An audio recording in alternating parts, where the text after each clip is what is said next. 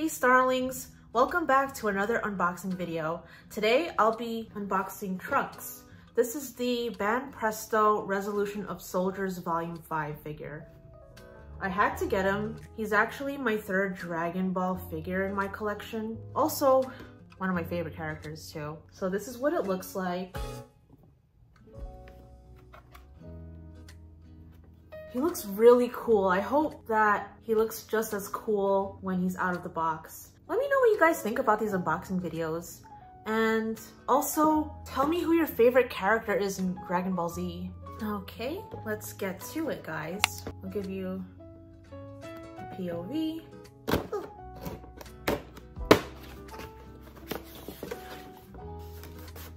Trunks-sama. There he is, guys. You just have to put them together. I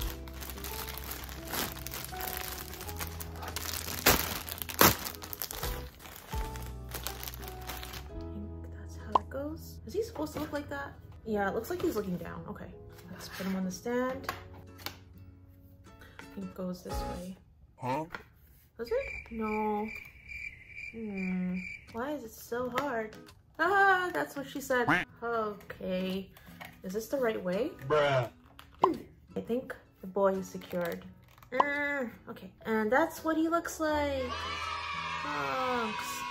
That's so cool. Look at the detail on him. You see? Boots. You see that?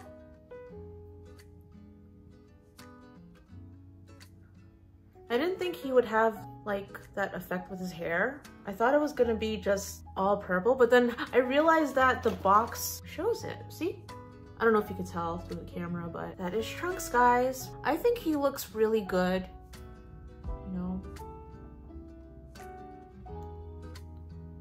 And now I'm going to put him on the shelf, so come with me, guys. Let's do this. Where should I put him?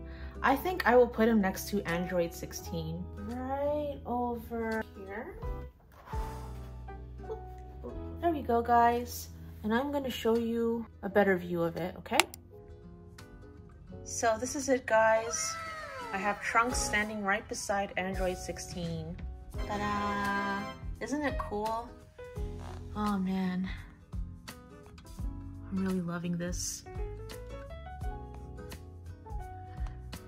I'm thinking about if I were to get an Ichiban Kuji Dragon Ball Z figure, who it would be. I don't know yet, but I'll figure it out.